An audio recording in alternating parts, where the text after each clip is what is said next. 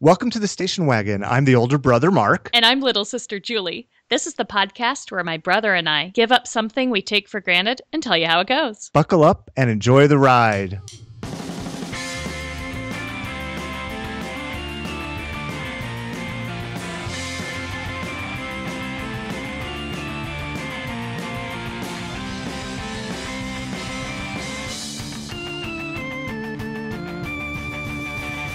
Are you sitting up straight right now? I don't know. Should I be? No, I'm not sitting up straight. Not yet. Not yet. Because... Are we doing an actual introduction here, Julie? What's going on?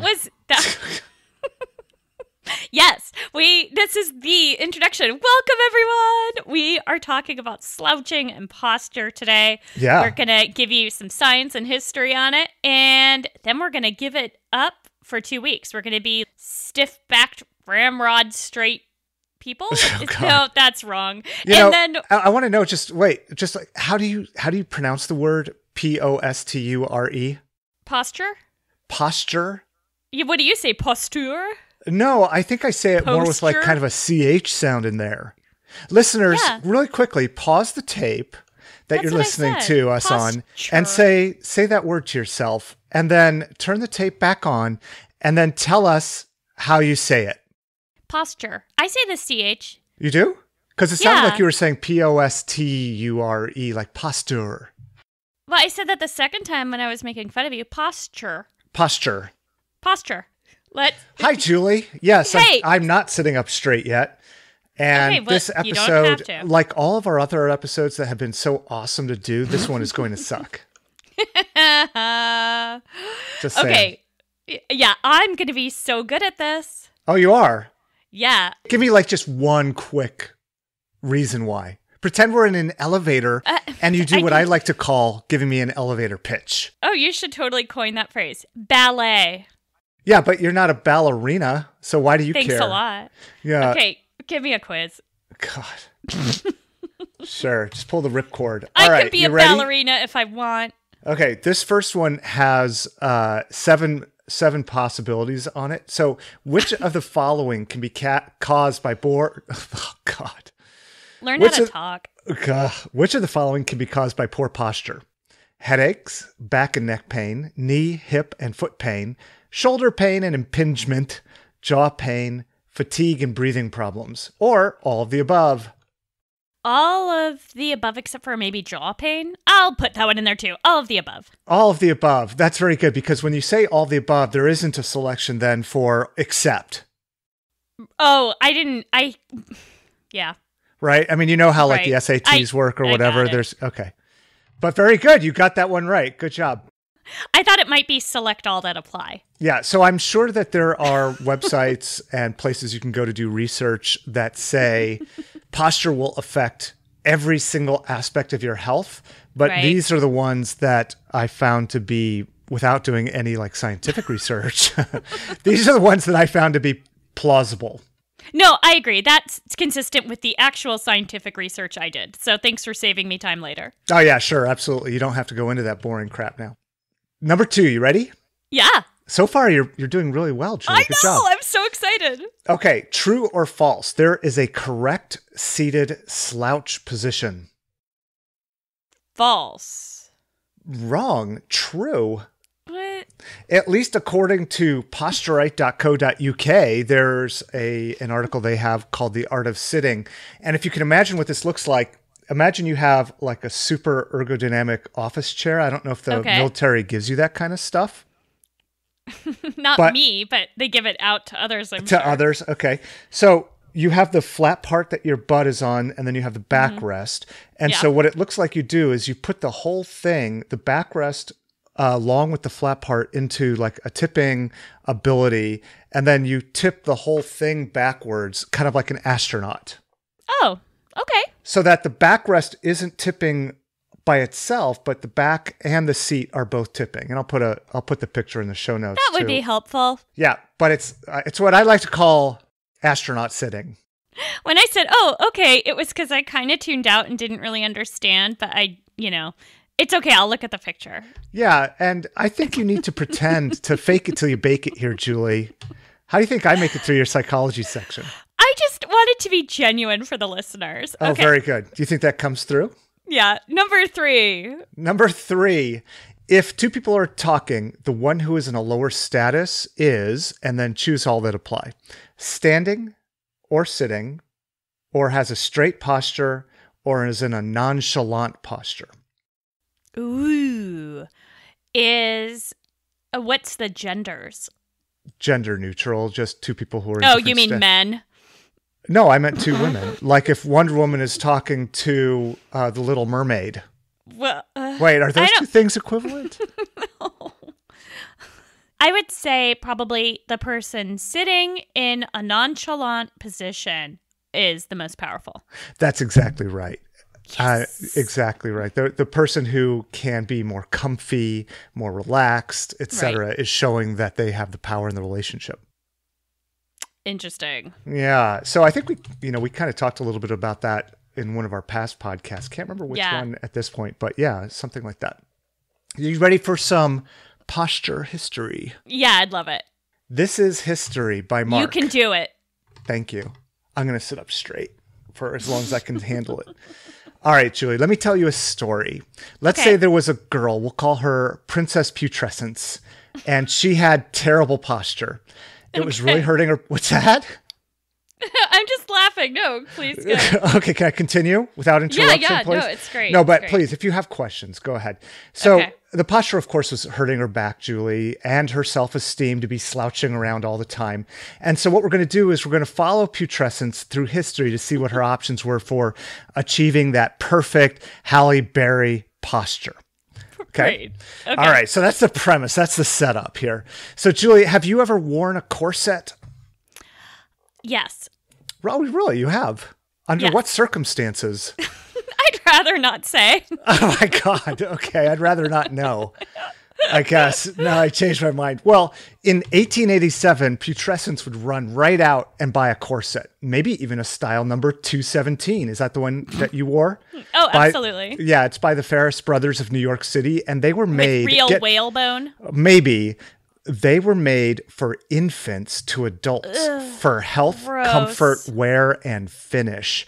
And they're pretty much everything you would expect from a corset. And I put the ad in the show notes here. I mean, crazy for babies, too. Can you imagine? Ugh. After wearing the corset for a while, Putrescence starts to notice that her muscles are atrophying. I mean, that is totally a thing that could happen, right? So in 1913, and I want to be clear here that Putrescence also has access to a time machine. Oh, okay. That makes sense. Yeah. Right. So we have to add that to the story here, too. So in 1913, with the nudging of the American Posture League, are you a member of that? I'm not. I want to join though. Can you post a link? I don't know if they still exist. She starts performing core strengthening exercises at her school desk. Now, just imagine that they were planking. She was doing sit-ups. So imagine those real old school. Imagine those really old school desks. So there's Putrescence, and she climbs up onto the desktop and puts her feet like underneath the bolted down desk chair and leans back to do sit-ups. Okay, so are you just making that up, or is that actually the kind of exercises No, that's the kind of exercise they did. I have a picture of a kid doing that from 1913. Yeah. Oh my gosh, that's awesome. Yeah, they were. The American Posture Society was quite ahead of its time considering core strength and stuff. They don't show planking, but they do show this thing. So, unfortunately, by 1921, Putrescence is bored of doing strengthening exercises, just like most of us. And she's heard more and more, Julie, about the marvels of science and how she shouldn't be relying on her own instincts anymore and should go to see a knowledgeable doctor. Sound familiar? Mm-hmm, yeah. Mm-hmm. He, and it was, of course, Julie, a he, immediately x-rays her to prove how her slouching is causing her to have a condition called ptosis. Actually, would you pronounce that P in P-T-O-S-I-S? Or would it just be ptosis? I don't know. I don't know either. I probably should have looked that up beforehand. Well, anyway, according to an ad from Spencer Corsets, ptosis is a relaxed... do you want to guess what it is? You probably have it. Hold on. You probably have it. I'm just guessing. Your posture's pretty terrible. What are we holding for? Hold on, you'll hear. Do, do, do, do, do. It's not playing because I've got my microphone plugged into the computer. Never mind. I was trying to play like how to pronounce ptosis on YouTube. It was going to be really funny, but that would have been good. Downside of doing the recording the way we're doing, right? Right, exactly. Okay. So what according to an about? ad, so she just went to the doctor. Putrescence did. Got an X-ray. And the doctor said, yep, there's proof you have ptosis. And according to an advertisement from Spencer Corsets, ptosis is a relaxed condition of the abdominal, can't say that word, condition of the abdominal muscles, which causes tummy muscles, yes, which causes the stomach and intestines to sag out of place, causes headaches, backaches, and indigestion as well. And this is the important part, a loss of style. Wait, okay, many questions, but one, is it because of wearing the corset, or is it just because of slouching? Because of slouching, you have ptosis, and the corset company makes corsets. Style. Oh my gosh. Yes, it creates all those problems and lack of style. Okay. Yeah, super interesting. Putrescence, of course, needs all the style she can get, Julie, just like you do. And one more question. Wait. Where most of the stuff you saw, was it aimed at women or I only looked for things that were aimed at women. Okay. Intentionally, because I wanted to get the most awesome, helpful things for you. Thank you. I need all the help I can get. You're welcome. So a lot of these things, like that first ad I talked about, said that it was good for babies and kids. Some of these things, like this next thing that she went out and bought in 1921, was she got fit for a Spencer abdominal belt that helps with ptosis, and it's for men and women. But here's the sentence about it: for comfortable negligee wear, for tennis, golf, swimming, dancing, and other exercises, the Spencer abdominal belt is an ideal support. It's easy and light in weight and can be comfortably slept in. So when I read that, I just started thinking of this awesome Saturday Night Live skit about the old-fashioned, they were the old-fashioned feminine napkins, and basically they were like these giant, thick pads connected with like rubber and clips and all kinds of things. It's just like that. So comfortable. Yeah. So thank goodness, Julie, by the 1940s, there was more help on the scene for poor putrescence. The Corset and the Brassiere Association of America. Are you a member of that group? Absolutely. Well, they wrote a guide about choosing the right foundation wear to help with posture, and they described 8 essentials to the foundation wear or to good posture. And here they are from the Brassiere and Corset Association of America. Number 1, head erect, chin in, chest high, shoulders level, abdomen flat, lower back flat, legs straight, and feet parallel. Very interesting. Right. So that foundation wear that, of course, they are interested in selling will help you with that. Right. And so by now, it's been about 53 years of trying to get good posture for putrescence, and she's getting really tired of dealing with it, of course. It's a long time. A lot of money. A lot of money. And just imagine the energy she has to put into that time machine. Oh, okay. Yeah, for sure. For sure. I mean, so she goes back into her time machine and pops out into the 1970s as a happy, non-corset wearing high schooler. However, she gets caught up in scoliosis screening at her high school. Dun, dun, dun. Dun, dun, dun. Do you remember that stuff? I'm going to be talking all about it. All right, good. Well, the preferred examination became the Adams Forward Bend Test, whereby examinees standing disrobed from the waist up would bend over in front of the examiner. If the examiner detected a rib hump, which I'm not exactly sure what that is, but I'm guessing that you probably have a rib hump or two, then the student would be considered at risk for scoliosis. So Putrescence, however, found no rib lumps, and she goes off under the bleachers with some friends. Nice. So, Julie, you know what's on every girl's mind? Standing up straight, of course. Of course. And by the 1990s, it's back on Putrescence's mind. But all she can find at the library in the 90s are books with titles like Alternative Conventional Defense Postures in the European Theater, India's emerging, such a good one. Right, India's emerging nuclear posture between recessed deterrent and ready arsenal, and Constraints on France's defense posture. She goes back. I think Putrescence doesn't really understand the multiple meanings of the word posture. It could be. It could totally be. And she doesn't know how to use her resources, not right? Not a synonym. Right. Right. So she goes back into her time machine. She gets out in 2017. She learns how to use the internet, which is actually pretty good. And she's rewarded with an incredible new selection of posture aids off Amazon that you could go out right now and buy, Julie. And here's the 3 that she found that she liked the most. Posture corrector, middle back exerciser, the electronic posture aid, 30 minutes per day to improve your posture. And does it shock you if you slouch? That one, I'm not sure how it works. Armstrong America thoracic back brace magnetic posture corrector. Whoa. And what do you think she ends up doing?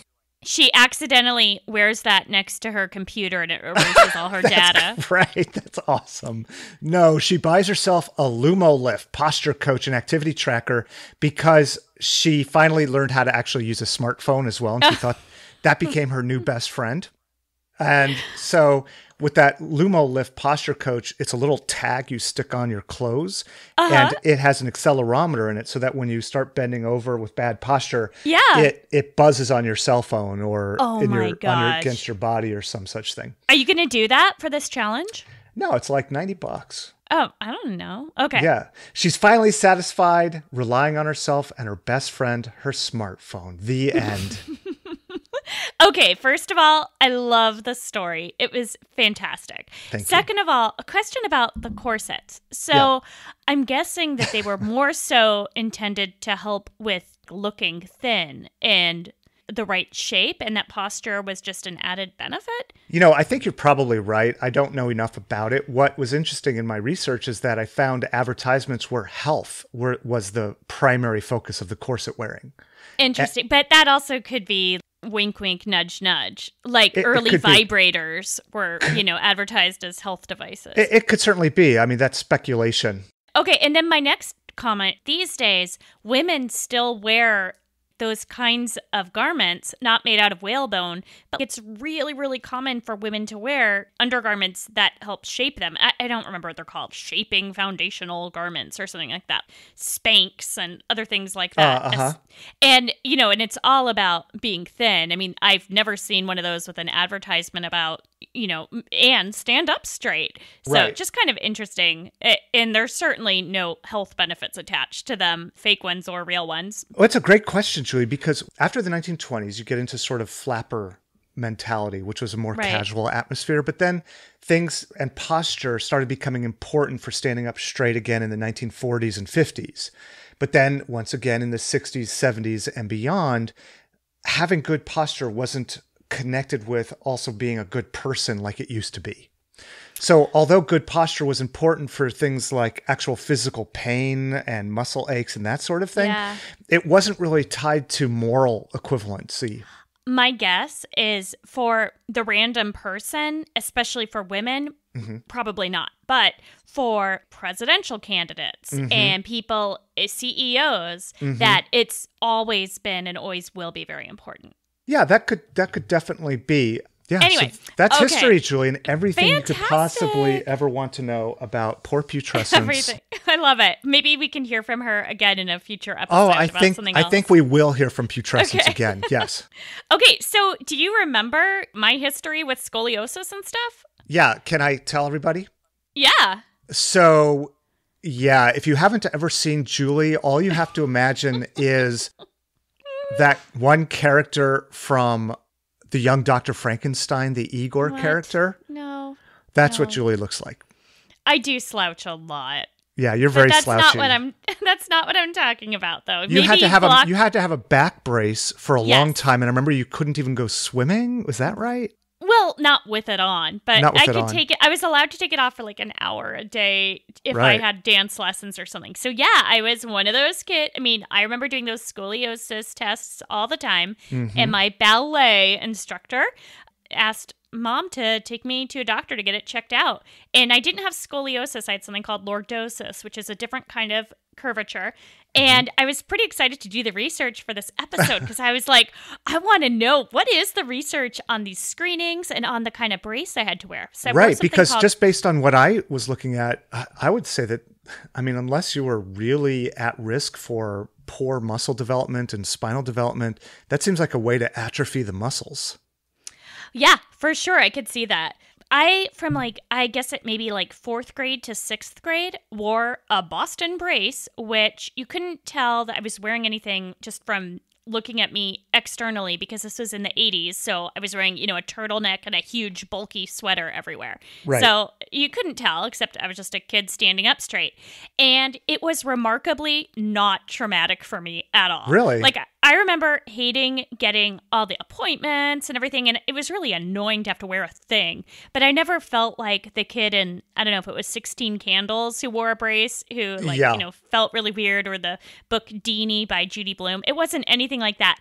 There were 2 cool things about wearing the brace. One was there were little air holes in it, and it's like this big plastic cast kind of thing that goes around you and it buckles up and back. So one thing about it is it has these air holes in it, and it's the exact size of a number 2 pencil. So what I could do was stick the pencils in through my sweater and have them stick out of the brace like I was a porcupine. That is awesome. Do you have pictures of that? Awesome. No.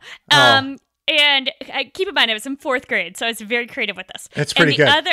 And the other thing was I could pull a Harry Houdini and have people try to punch me in my stomach, and then they would, get bruised knuckles. Except I also pulled a Harry Houdini, and then one day, after I stopped wearing it, a boy punched me in the stomach, and it really hurt. But he wasn't trying to be mean. It was like, oh, there's the girl with the cool abs punch. Did it interfere with you playing on the playground or anything? I don't remember that. What about like Foursquare? Playing Foursquare? I loved Foursquare. I don't think it interfered with Foursquare. It probably interfered with me doing hanging upside down on the juggle gym because I wasn't able to bend over. So yeah, I guess it probably did. Okay. But I don't remember anyone making fun of me for it or anything. I don't know. I don't have lordosis anymore. I guess I got other stuff, but not that. So that happened, and then I stopped wearing it. I don't know if it helped or not. I'm assuming it did. But here's the research studies I looked at said, yes, it is actually effective. So I'm glad to know that Mom and Dad didn't spend that money and time needlessly.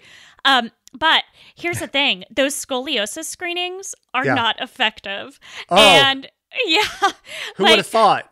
I know, right? And they're just, a huge time spent, and schools still do them. I don't think people have to take off their shirts anymore, but who knows? But here's the thing, schools still do them because it's one of those things that, well, we've always done it, and no school wants to be the school that's like, no, we're not going to put time and money into this health issue. So It's still like just a really common thing.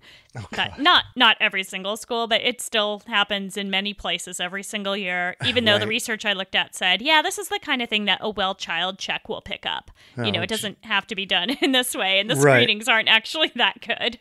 But hey,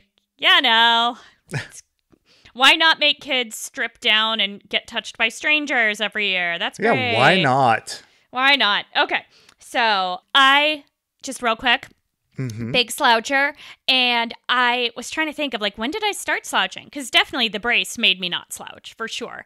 And I think it's like the combination of developing as a young woman and wearing a backpack that made me start slouching. Because here's the thing about wearing a backpack, it makes people's breasts jut out. Sorry to gross you out, but as a young teen, I think I was really embarrassed by that. And so I think that's probably part of when my slouch started. And I've just been a super duper sloucher ever since. Moving on. Okay. So the research I looked at is that posture, fashion, confidence, and gender, those 4 things totally interact. The research is pretty clear on, everything you said before is right on about the health aspects of slouching. I nailed it. Yay. But there's also the fashion and confidence is really interesting. So do you remember our fashion episode when we gave up dressing down? Do I ever? Okay, you wore a tie and I wore fancy stuff every day. Yep. It's likely that we probably slouched less then as well. That when people are dressed up nicely, we're more likely to stand up straight. And also, I don't know about you, I felt way more confident those 2 weeks. And so I was more likely probably to be standing up straight as well. Oh, I want you to just imagine for a second. What are you wearing right now? Right now I'm wearing pajamas. Okay. Pretend. Shut up. What's so funny about that? Nothing. Everybody, people who are listening to this show are wearing pajamas. Why can't I? Okay. Pretend that your pajama shirt is a painter's coat. You're wearing that because you're a painter, right? You're a house painter. Okay. So like interior or exterior? Interior walls, but not fine art painting. Got it. I mean, it might be fine. It's adequate art painting. So you're doing some painting, okay? Now just imagine that. All right. Now imagine that you're wearing that same exact white coat. It's the exact same one, but it's actually not a painter's coat. It's a lab coat, and it's a doctor's lab coat. Okay? I think I'm following you. Go ahead. How do you feel now? Dun, dun, dun. I feel kind of stupid trying to examine my patients, and all I have are paint buckets with me. And pajama bottoms. And paintbrushes and pajama bottoms. Julie, this sucks. Okay, so I don't like this. Get me out of this fantasy world that you've put me in. There's this crazy experiment where they gave people lab coats and painter's coats, and they were, of course, the exact same coats, and had them do puzzles and things. They just told them that they were different or something. Exactly. Okay. People wearing the doctor's lab coat stood up straighter, and they were more confident, and they finished cognitive tasks faster. So they had to do puzzles. They did the puzzles faster. Oh, brother. Yeah, so it's just one of those things, clothes makes the man. I mean, God, it literally science is so stupid. Another thing about good posture, it makes people feel physically stronger. So I'm wondering, like, when I'm at the gym, like, I definitely kind of, like, skulk around a little bit. I'm not one of those people who, like, wants people to notice me, so I'm sure I'm probably slouching all over the place there. Oh, God. But maybe if I saunter over to the squat rack, I'll be way awesomer. Also, when we have good posture, we're more resilient to pain. So it could be one of those confidence things. People who have good posture do better in job interviews. Also, when people are promoted, they stand up straighter. You mean like on the day of their promotion? No, in general. What if you're doing the same job for multiple years? Do you start to slouch and slouch more and more? It might be time to start looking around. Okay, God. It's also possible that, I don't know about this, it's just my guess, that maybe like lower status employees subconsciously adopt a slouching position because it's less threatening. And perhaps as they move up, they feel that, okay, well, I'm allowed to come into this meeting and take up more physical space and stand up straight because I have the higher status. There's, the power plays of gesturing. Like if you're about to speak, a lot of times men will put their hands behind their back or behind the back of their head and stretch out their legs and physically take up a lot of space as a sign of dominance. And it's not something that most men, I think, deliberately do. They're like, oh, time for me to do my dominant thing. It's just, And so anyway, I think all of that is intertwined, and it's also probably part of the reason why women don't do those dominant positions. So there's some fascinating studies of, women versus men and all of this. Men who are, pay attention to this. This is really important to you, Mark. All right. Men who have good posture are seen as more intelligent. Really? Yes. So, dude, I'm just saying, you can use all the help you can get. You're absolutely right. Well, I truly believe that it's better that people think you're stupid than to open up your mouth and prove it. And if I have good posture, that will help disprove it even more. So great. Okay, so basically, it's okay for men to take up this space. They can do this power posture. And so there's a couple different kinds of posture. One is just standing up straight. But then another is like these powerful positions where like they're using a fist to demonstrate what they're saying and standing with their legs shoulder width apart while talking. Those positions are still seen as signs of intelligence in men, and people seem to attribute confidence to them. Women, people do like seeing women stand up straight, but if women adopt those power positions, they're then seen as unacceptably masculine or bossy, etc. Did you get into any of the discredited research about women's power stances? No, I don't know what you mean. There was a TED Talk a few years back from a psychologist, I believe, who was going on about how there are powerful ways that women can stand to present themselves more powerfully, and they will be perceived as being more powerful. And then, so a lot of money has been spent over the intervening years by corporations bringing in people to show their employees how to stand and be more powerful, people taking courses, blah, blah, blah. And then most recently, what happened is somebody on her research team came forward and saying how their research wasn't any good. Ouch. Oh, man. Yeah. Ugh. God, I hate hearing stories like that. But yeah, that's consistent with what I read, that for women, neutral positions, still standing upright, but neutral positions were more acceptable. That people were uncomfortable to power positions. I also, in that same article, it talked about fashion, back to our fashion thing, that men in suits, everybody loves them. Women in suits, what was that noise? I don't know.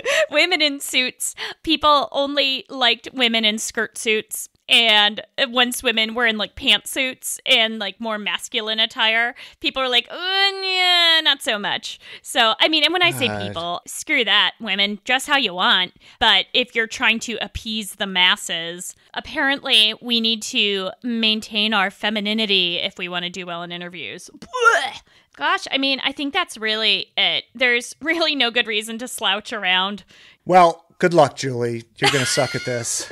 Well, I'm going to do the same thing I did for, I forget, did we give up interrupting ones? Yeah, the interrupting, I wore jewelry that I don't normally wear to remind me. I'm going to do the same for slouching. I'm going to wear rings that I don't normally wear and stuff like that. I'm going to tell all my coworkers that I'm doing this and give them carte blanche to nudge me if I start slouching.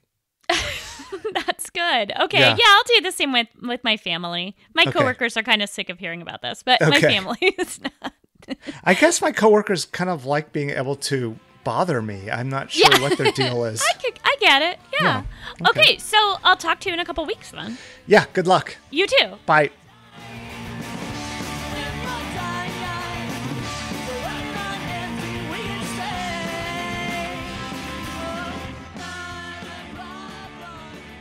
So, Kindy, over the next couple days, when I'm dressed up a little nicer, I need you to take a couple pictures of me sitting and standing to show what kind of bad posture I have, because we're giving up having bad posture for this episode. You have excellent posture. That's not you're not giving up anything. What are you talking about? I'm always slouching around. Posture. No, you're not. Really? No, you have very good posture. For real? Like even my neck and like my lower back and stuff? Yeah. You sit in the perfect position. You're obsessed with everything being ergonomically appropriate for you. And you sit up straight and you even sleep like ergo appropriate. Then why does my back always hurt? No comment. Okay, well, that's really sweet of you to say. So basically, I don't have anything to give up for this episode. I don't think that you have bad posture. Okay. Well, we'll take some pictures, okay? Yeah, I'll take. So you want me to catch you candidly? I like off guard, like when you're not paying attention. If I see you slouching, get a picture. Yeah. I think you have excellent posture. Julie has bad posture. Okay, thanks. Bye. My name's Alana. I'm 28, and I'm a Planned Parenthood supporter and patient. I know that when I walk into Planned Parenthood, they're on my team. Insured or not, I'll be respected and cared for, without judgment. Going to Planned Parenthood when you have insurance is a really easy way to support an organization that cares for your community. Planned Parenthood offers expert quality reproductive health care, including birth control, STD testing and treatment, wellness exams, and cancer screenings. Planned Parenthood. Care no matter what. Hey, Julie. How's it going? Good. Did you hate this one? You always hate these. I didn't hate this one, but like you heard in the recording from Kendra, I didn't really feel like I needed to do it. Oh, wait, why? Well, like Kendra said in the recording you just played, I have great posture. Then why did you suggest we do this stupid topic? Well, to give you something to work on. You know, you need Okay, fair enough. No. I do slouch around. I really actually don't know where Kendra's coming from on that, because a lot of times I do think that I could be sitting up straight. Like I'm sitting here talking to you now, all slumped over. Now I'm sitting up straight. Can you sense my power coming through the microphone?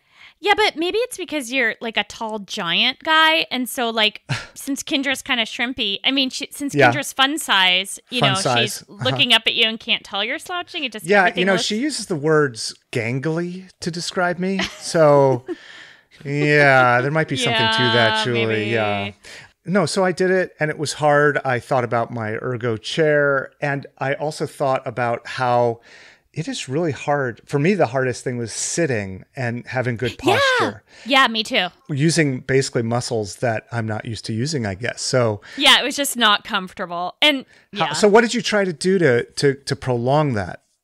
Sitting was just the hardest thing for me because first of all, I just would forget. Because generally, if I'm sitting, it means I'm like typing at my computer and I'm in the zone. I'm not like thinking about, ooh, is anyone looking at me right now? You know. Whereas if I'm standing, I was better at it, especially if there were other humans around. When I was sitting in meetings, I concentrated on it more. When I was just sitting at my desk, it was all bets were off. I have no idea if I was slouching or not because I forgot about it completely. That's interesting. So early on in the episode, in the field work, I was in meetings. I was really trying to sit up straight, and what I found was it made me feel and I thought look like I was participating better in the meetings. Oh, really? Yeah, because you can't, it's really helpful to be up close to the table when you sit up straight.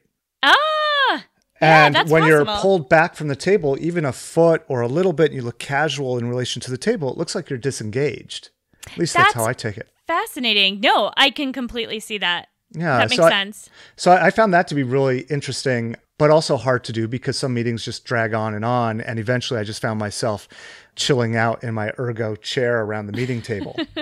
Right. Standing is also a bit weird for me too. Like the counters in our house around our kitchen sink and stuff are, I think they're normal height, but for me, they're a little bit low and my back really hurts after a while. So I was doing the standing up straight thing while doing dishes and cleaning up in the kitchen. And I felt like it was really helping with that lower back pain, like standing up straight, keeping my muscles and my stomach tucked in, keeping my back muscles kind of tightened, whatever. And so I would have to do these things where I would say to myself, okay, do it for a minute and see how you feel. And then do it for another minute, and just try to push myself. Yeah, Julie, it was not just a matter of go ahead and do it for as long as I want. It was literally like using some muscles that were not experienced. Oh, that's interesting.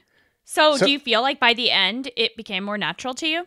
Yeah, I do feel by the end it became more natural to me. And also by the end, the feeling of what it felt like to be slouchy versus standing up straight or sitting up straight didn't become more uncomfortable, but I could recognize more easily when I was slipping into that kind of a mode so that I could correct myself. It is still a thing I have to think about to become unslouchy. For me, the easiest times, the biggest challenge here was just remembering to do it.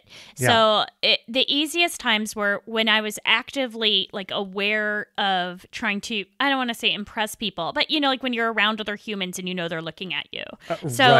I did this experiment during a time when I was flying to a different location and taking a class. And in this class were some incredible other people. And so I definitely was like aware of all the humans around me and wanted to present myself well. And so it was a lot easier to remember than the parts of this experience where I was just at my normal work and nobody cares what I'm doing anyway. I'm just at my desk working.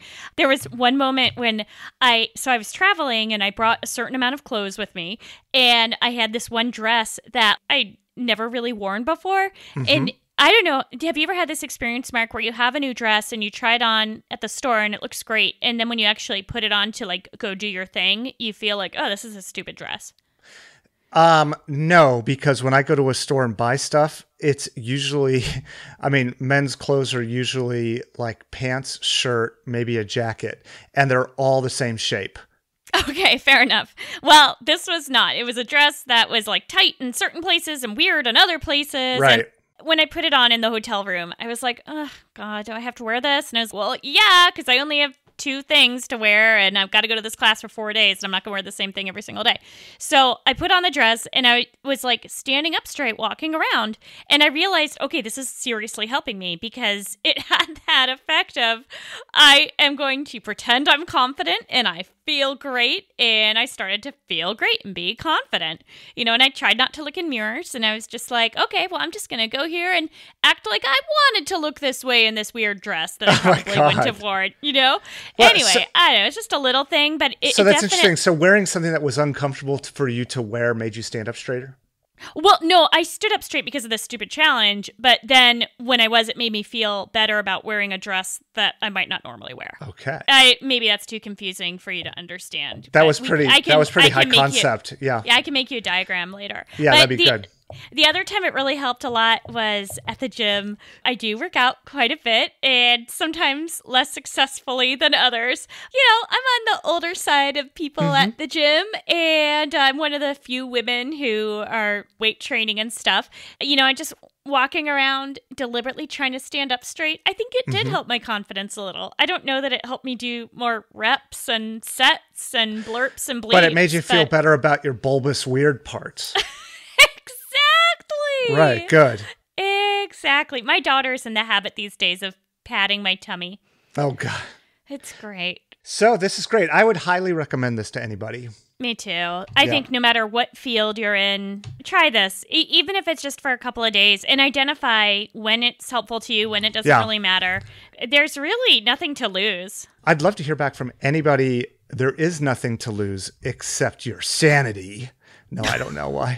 I guess you could have some lower back pain if you're trying to do it sitting in a chair. And like you said, you just don't have those muscles yet. Yeah, you have to work up to it, definitely.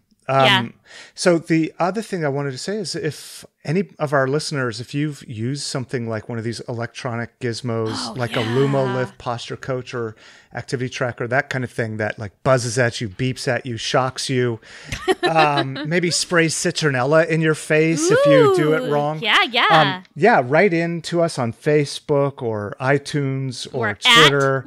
We're at Wagon Pod. That's right. We are at Wagon Pod. We're at Wagon Pod on Twitter, and you can also write us an email at wagonpodcast@gmail.com. That's right. And while you are surfing the internets, hop on over to iTunes and give us a review and subscribe if you'd like our good friend, the Quad Father, did. So, Mark, do you remember who the Quad Father is? I do.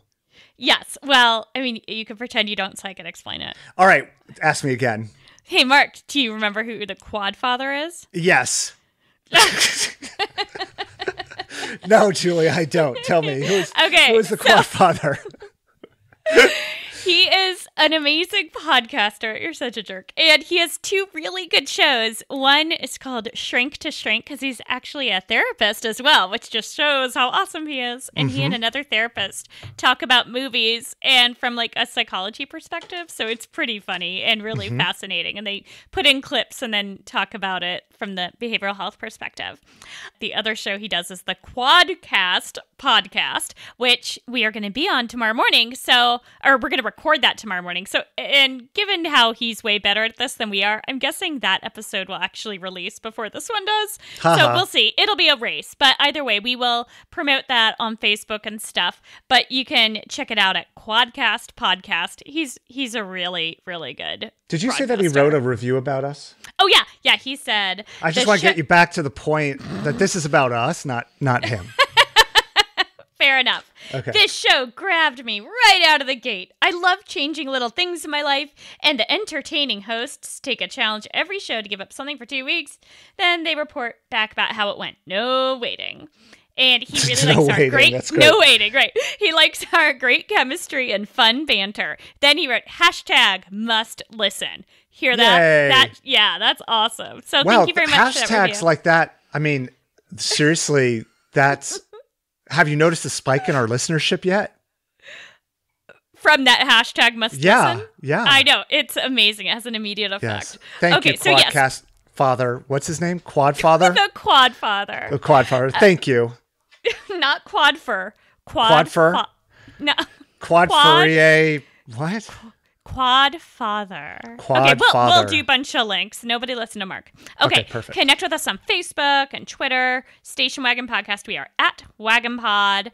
Thank you so much to the Pleasure Kills for the use of the song Modern Problems. And thanks, listeners. Yes, go ahead. Thank you to the listeners who've been sharing us with your friends. I can tell sometimes people share the silly Facebook posts that we put out and they share it to their own feed. And that's really awesome. It helps us find new listeners. Right. Also, and Julie, didn't you say that if people share our show with 10 friends that you will bake them cookies and FedEx them out? Wasn't there something like that going on? I don't remember agreeing to that. Okay. If All right. anyone Never mind, wants to anybody. make a Don't deal, bother Julie about it. Email me and we'll work something out between me and the listeners. Okay. Thanks to our spouses and our children for putting up with us. Yes, thank you, children, for putting up with us. And next time it's going to be awesome And also spouses. really and spouses. Yeah. We are going to be giving up our filler words. Do you know what that is? Like, yes, exactly. You know. Yeah, you know. Exactly. So yeah, that's going to be impossible. Are we going to have a filler word jar like we did for swear jar? I don't even think we will have the insight to know in the moment that we're doing it. But what we are going to do, I haven't told you this yet, is I'm going to record us, or we're going to record each other throughout the experiment for like a couple minutes at a time, and then do an audio analysis of it. Like record ourselves just talking extemporaneously, like in a meeting or something? Yeah. Huh. I don't know. I haven't figured out the details yet. But all right, we'll figure them out. Awesome. Let me know. Maybe we can poll some friends on Facebook about it. Maybe maybe we could tweet too. Yeah, people like doing that. All right, Julie. Yeah, people love tweeting. Okay, bye everybody. Bye, Mark. Smell you later.